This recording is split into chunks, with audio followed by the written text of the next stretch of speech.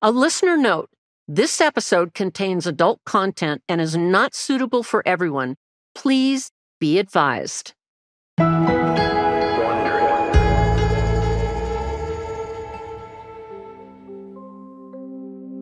the 20 years I was an FBI agent, I was lucky to have been a part of some very high-profile investigations, such as the Tylenol murders and the Unabomber. We have covered some of those stories and will continue to cover them in Killer Psyche. But there are some cases I worked that were not a life-and-death situation. And some of those cases proved to be the most fun to work on. The story I'm going to tell you over the next 2 episodes is a long one, I know, and a bit crazy, but trust me, it pays off. You will get to hear lots of behind-the-scenes details, and it is truly one of my favorite FBI stories. In order for it all to make sense, I need to put it into context first. So grab a cup of coffee, a glass of wine, or even the whole bottle, and settle in to find out how I, Candice DeLong, became a madam for the FBI.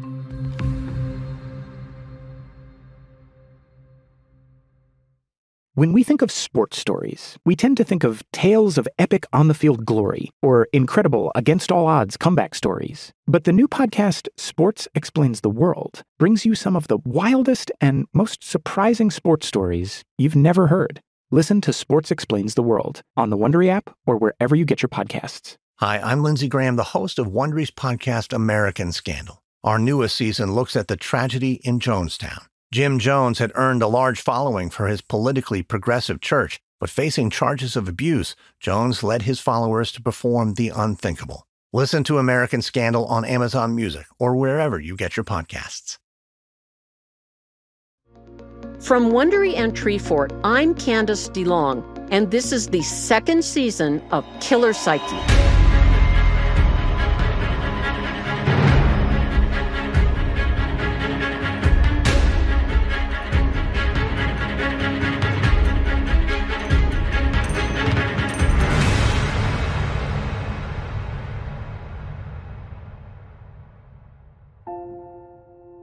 I've spent 5 decades studying people's minds through my work as an FBI profiler and psychiatric nurse. I've interviewed lots of murderers, including serial killers. And the question of why they did it is what I get asked time and time again. It is difficult to get a satisfying answer without diving deep into their mindsets. So that's what we're doing. And I will give you my best analysis in this series of what made them do what they did. This episode is The Candy Store, Part 1. Okay, guys, it is Candice DeLong story time. And I think you got... And last time we had a great story about Candice's first time undercover. And now I'm going to have her tell you a little bit about when she was assigned to an FBI drug squad and they were working with the DEA. So Candice, when did you start working on the drug squad and what does that mean? I was about 9 years into my FBI career and the FBI was getting into the drug business. Prior to the mid-'80s, the only federal agencies working drugs was pretty much the Drug Enforcement Administration. However, that changed, and the Chicago division of the FBI created 2 drug squads. Now, there were some DEA agents assigned to work with us, and there were some FBI agents assigned to work in the DEA office. Did you like working on the drug squad? First, when I heard I was assigned to drugs, I was not happy. But it wasn't long before I thought, oh my gosh, this is the most fun I've had in years. Working with the DEA it's if you want to run around kicking ass and taking names, as they say, that's the squad to do it. There's always something going on, and nothing is more fun than working with DEA agents. They're cowboys. They're fun. I don't want to say FBI agents aren't fun, but a lot of them are kind of stiff and starchy, and that is not the case with Drug Enforcement Administration agents. Well, I worked on a show with the meth task force, and I think cowboy is a great description. They were a lot of fun. I mean, the subject matter, not so much. But one of the other things they did was they took me to a warehouse where it was full of cars and art that they had confiscated. It was crazy. Yeah, the way that comes about, it's not that the FBI or the DEA buys cars. They don't have to. The Drug Enforcement Agency, I think their budget is upwards of $3 billion with a B. And they're the only federal law enforcement agency that pays for itself. The taxpayers do not support the Drug Enforcement Administration. So then where do they get their money? They get their money from cash and property that they seized that was obtained as a result of illegal activity. For example, let's say a dealer is busted and he is driving a expensive car, lives in a gazillion-dollar house, but he has no source of income, no visible source of income, hasn't paid taxes in years, and he has no explanation as to where he got the money to buy these things, these toys that criminals buy. Then the government can seize the property. If there's a trunk load of cash under his bed or all over his car, hidden all over his car, that can be seized by the government. Now, the individual is given an opportunity to explain where it came from. He'll have to go into court and testify that it is his, that it was legally obtained, and then he would get his stuff back if he could prove it. But Julie, more often than not, they don't even show up to court, forfeiture court. Why? Exactly because they would have to testify under oath, and they would have to prove, the burden of proof is on them, not the government. They would have to show proof that, okay, I won the lottery last year. See this ticket, $5 million. That's where I got the money from. That's how I bought the house. That's how I bought the expensive car. And then he'd get his stuff back. But usually they don't even show up. Well, that's a civil court, not a criminal court, correct? Absolutely. So did you benefit from that at all? I did. In 1988, my bureau car, what I mean by that is the car that was assigned to me, Candice DeLong, my car was a brand new, top-of-the-line Mercury station wagon, and it was loaded with all the bells and whistles and accessories. And, say a station wagon, why would a drug dealer have a station wagon? Doesn't seem right. Doesn't seem to fit. Well, this drug dealer bought it for his wife, and he put it in her name because he thought, well, she's not involved in any drug activity. She'll be fine. And the feds cannot seize the car if anything happens. And Julie, I'm here to tell you he was wrong. It seems like it. You were driving the car. Yeah. Why is that? Can you explain to everybody why that's wrong? I believe that's something about ill-gotten gains. Am I correct? Ill-gotten gains, yes. Ill-gotten gains is a legal term, and then basically it applies to if someone obtains money illegally, then the proceeds from the illegal activity, such as drug dealing or maybe running a prostitution ring or fraud of some kind, that can be seized by the government. Any cash, property, things like that, running a financial scam, fraud, obtaining money through robbing a bank. Those are illegal activities. And because the individual has the money, they don't get to keep it. Seems like, though, you kind of pulled the short straw. No offense to the Mercury station wagons of the 1980s, but that doesn't really seem your speed. Well, actually, I lived in the suburbs. I even went to a Salvation Army and I got a child's car seat and I put it in the back seat of the station wagon so that it would look even more like whoever was driving it, oh my gosh, that's just a woman in a station wagon. Obviously, she's got a car seat, so she must have kids. No one would suspect I was actually an FBI agent assigned to a drug squad. So it's kind of a little bit like undercover work. Did you ever get to be something else undercover? Oh, yeah. Oh, yeah. We talked about that in a previous episode. But working drugs, you could end up going undercover pretty quickly, depending on the situation that was popping up. But circling back to my suburban mom station wagon, that wasn't the only car that I was able to drive that was seized in a drug deal.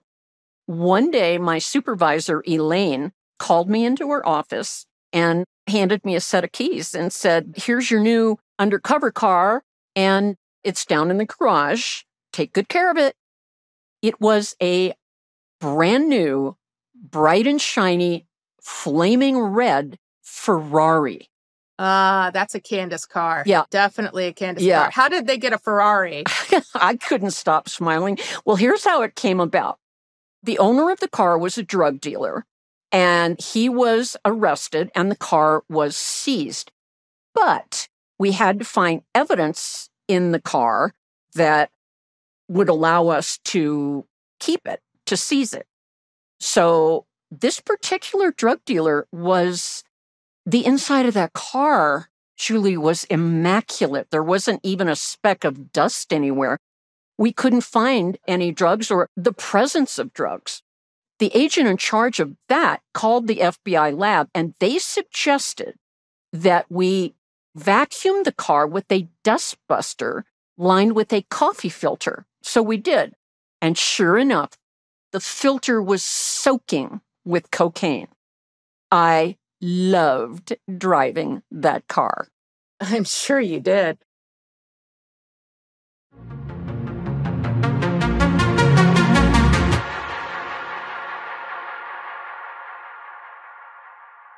So, Candice, you were working with the DEA and you were getting to drive some really fun cars. You went from a top-of-the-line station wagon to a Ferrari. I'm assuming you had to go back to the station wagon, am I right?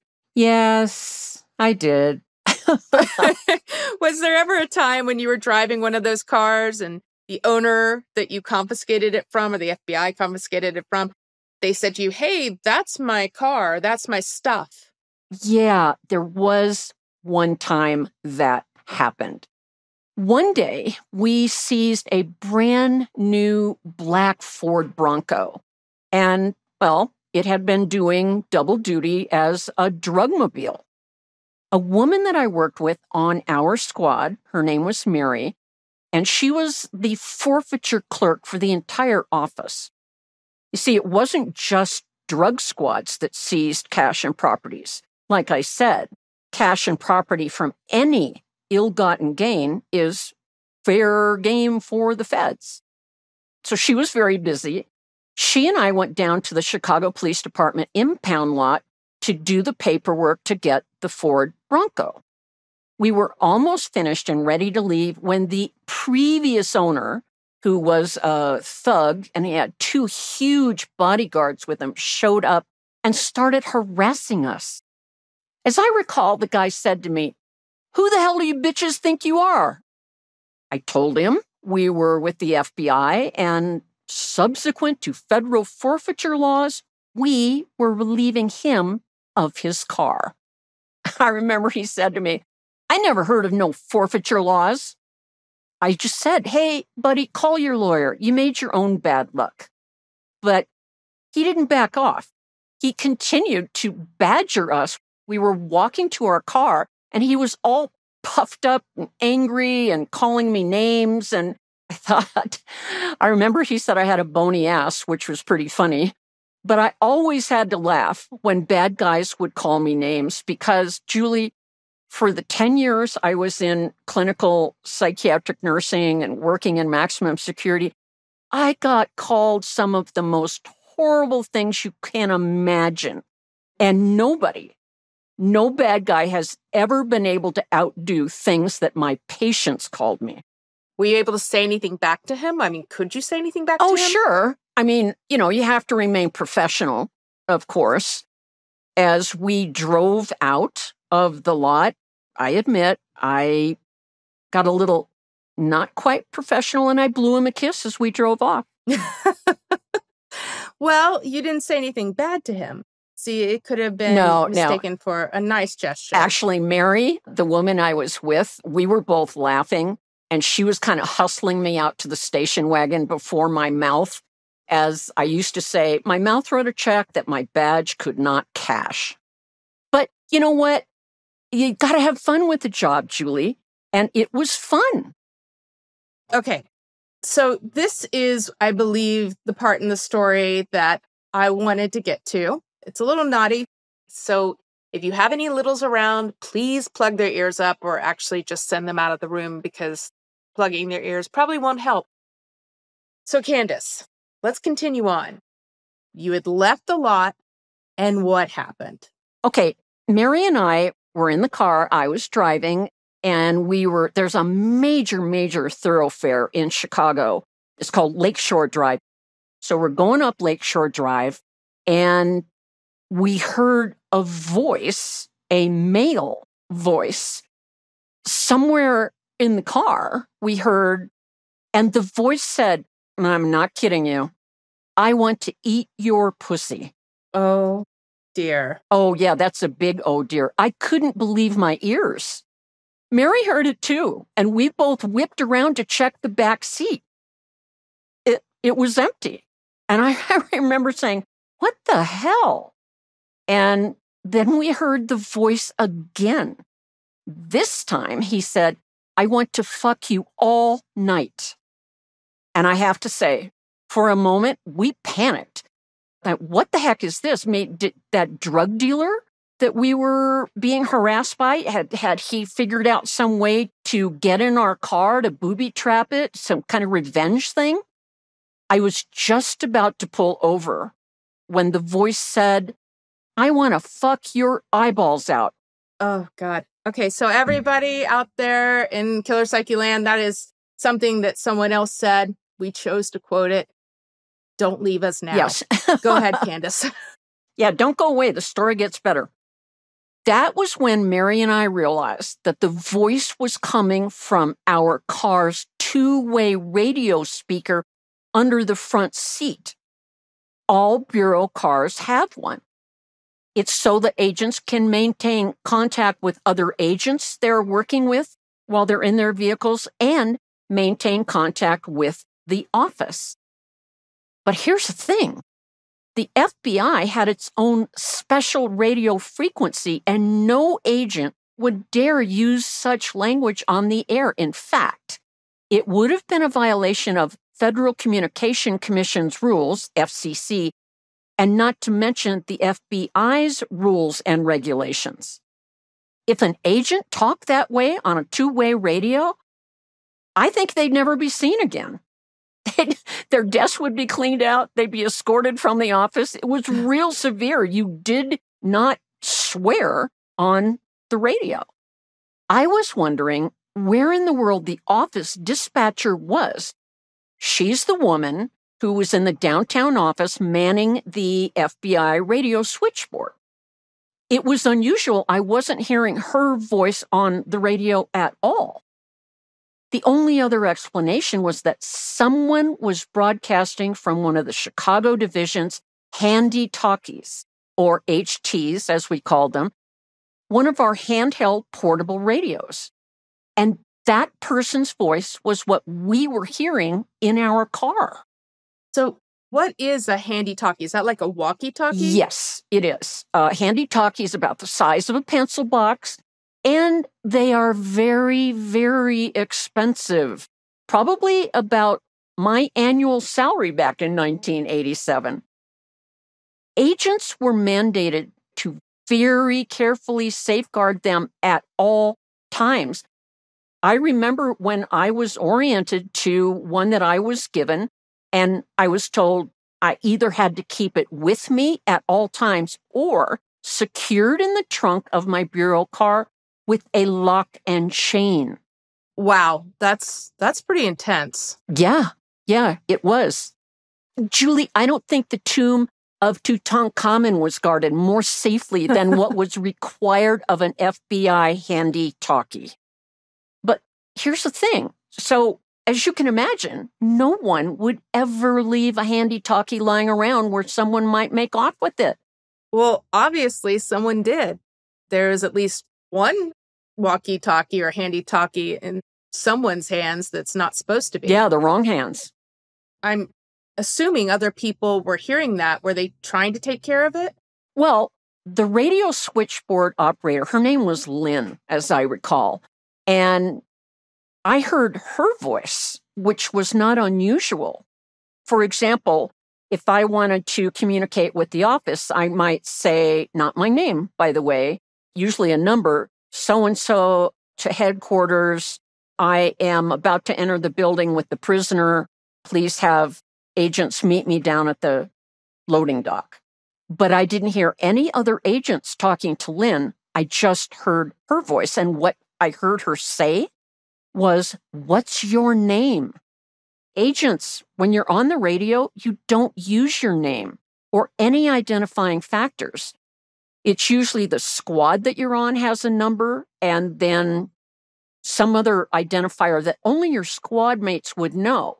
Well, if she said, "What's your name?" then I'm wondering if that was the signal to everybody that something was wrong. Obviously, when someone said the things that the guy said, there's something wrong. There's something wrong, right. Yeah, there was something wrong. But could everyone in the FBI hear it? Anyone listening to a radio, yes.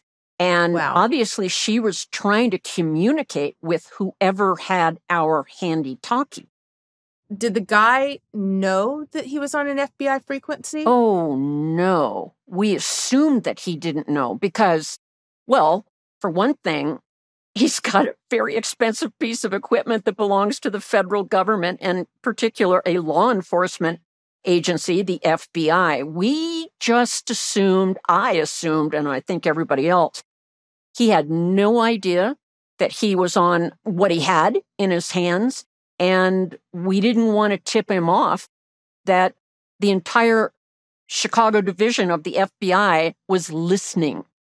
Well, at least he had a big audience. I mean, he seemed like he wanted attention. Yes. So you're in the car, you're coming from the impound lot, and you hear this very eloquent man on the handy-talkie saying lovely things. What happened? Did you go back to the headquarters? Yes. Or how did you guys figure it out? Yeah, I got right back to the office and I just kind of bolted into the radio room. And I was kind of surprised. I thought I would see somebody, an administrator or something there coaching Lynn. But instead, the radio room, which is about the size of maybe 12 by 12 room, and there were guys, male agents all over the place, and they were just laughing at what they were hearing on the radio. So they weren't helpful at all. Not exactly. Nobody was trying to coach Lynn through this situation. And I really felt bad for her. She had a look on her face that of like, "Oh, please get me out of here. This is not in my job description." Yeah, I wouldn't think so. Did he keep talking or was there just radio silence? Oh, yeah. He kept talking and the guys were laughing. I mean, the guy was just a potty mouth. And it was kind of funny. Does anyone step in and say, "This is what we should do"? No. I feel so bad for your friend Lynn. I'm Yeah. just like, someone help her. Yeah. No, I was surprised that nobody was there. I mean, it was funny. It did seem like a joke, but it was no joke. And Lynn was just trying to keep him talking and maybe hope that he did something stupid that would reveal some information that we could use. But he was too smart, it seems, to call from a subway or a train station where the background noise would have tipped us off to maybe where he was. But we weren't getting any information like that from his transmissions. And why wasn't there someone there that was taking charge of things? Well, that's a heck of a good question. But that's where the story comes from. Here's the thing. This kind of thing, a situation like this, the term is career buster. It had career buster all over it. Why a career buster? What do you mean by that? Like everything else in life, there's politics involved. If somebody took charge and it blew up and resulted in exposing the Bureau to public ridicule, anybody linked to it would become the sacrificial lamb. And since there was nothing tangible at stake, like somebody's life, for example, everyone could justify backing into the shadows. Like, who, me? I didn't have anything to do with it. It was him or it was her. Well, I know you don't stand around and wait. I'm assuming you went and took charge of the situation. Yeah, call me crazy, but I had a brainstorm.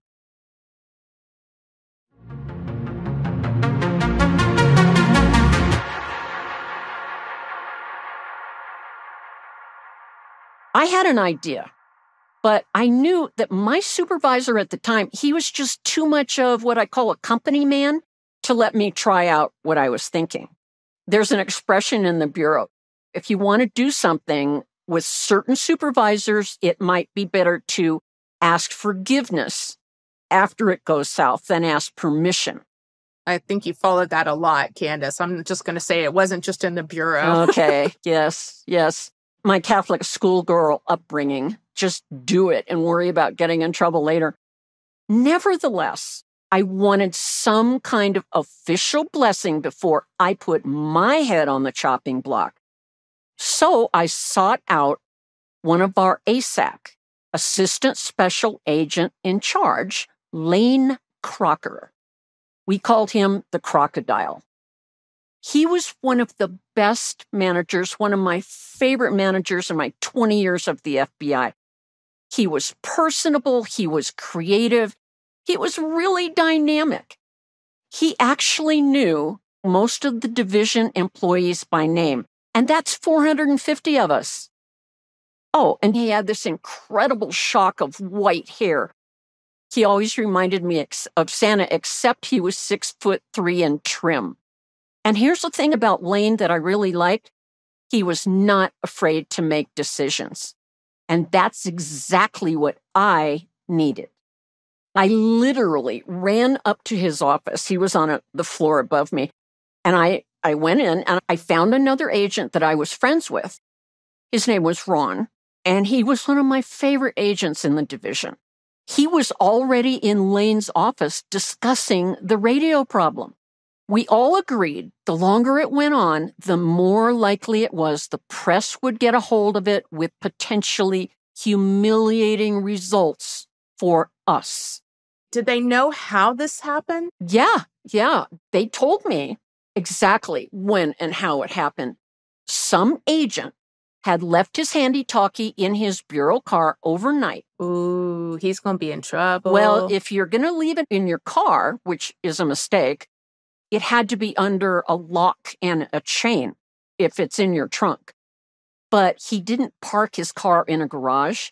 He left it overnight on the streets of Lincoln Park. He assumed it would be safe there. But when he woke up the next morning, went out to his car, he found it stripped of everything bad guys could sell, including thousands of dollars worth of FBI camera equipment. Oh. Yeah. If he was in hot water already, the water was probably boiling then. Yeah. All I could think of, I rolled my eyes and I just thought I wouldn't want to be in his pantyhose. Oh my gosh. But in the meantime, we had to figure out the solution to the problem. You had a plan. So I had a plan. Nobody else did. And I told Lane and Ron, I said, look, my plan is simple. All he wants to talk about is sex. If he wanted money, this is how it seemed to me anyway, if he wanted money, he'd be trying to sell us the radio. Of course, not knowing who us really was. So I said, let's trap him in his own game. If it's sex he wants, let's give it to him. Oy, Candice, I'm sure that raised some alarms. It did. I thought Lane's eyeballs were going to pop right out of his head, as did Ron. They both looked at me slack-jawed. So I thought, okay, I have to fill him in here. This is what I told him my plan was. I would broadcast on the radio from the office. Of course, the bad guy wouldn't know that. and I would pose as a madam of a prostitution ring. I would pretend that one of my girls had left the handy-talkie, my handy-talkie, in her car trunk, the car that he had robbed. I would tell him that the radio had a special, and I just made this up on the fly, police-free frequency. And it seemed to me that he was unsophisticated enough to buy that. And then I would tell him I needed my radio back and I would pay for it. At this point, Lane and Ron were leaning into me. I definitely had their attention. So then I told him that I would set up a meeting with the guy, the thief, to conduct the exchange. And at that point, there'd be FBI agents hiding all around, and they would rush in and grab him and put the handcuffs on him, all nice and cozy, and we'd get our stuff back and everybody could go home. That was the plan. But things don't always go as planned, do they? No, they don't.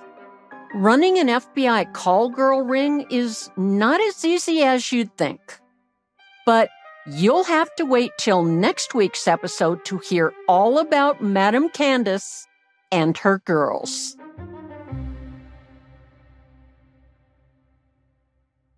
Hey, Prime members, you can listen to Killer Psyche ad-free on Amazon Music. Download the Amazon Music app today. Or you can listen ad-free with Wondery Plus in Apple Podcasts. Before you go, tell us about yourself by completing a short survey at Wondery.com/survey.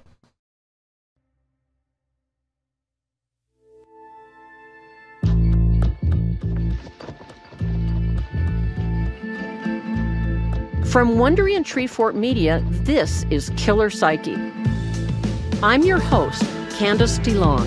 This episode was written and produced by Lisa Ammerman and Julie Burke. Story research and additional writing by Ann Liu. Mix and sound design by Joshua Morales. Senior audio producer Maxwell Carney. Head of audio Tom Monahan. Renee Levesque is our production manager. Lindsay Whistler, Colin Model, and Jada Williams are production assistants. Oscar Guido is the producer from Treefort Media. From Amazon Music and Wondery, the producer is Stephanie Joaquin, and the co-executive producer is Julie Burke. Lastly, our executive producers are Kelly Garner and Lisa Ammerman for Treefort, and Marshall Louie and Aaron O'Flaherty for Wondery. The series is produced by Wondery and Treefort Media.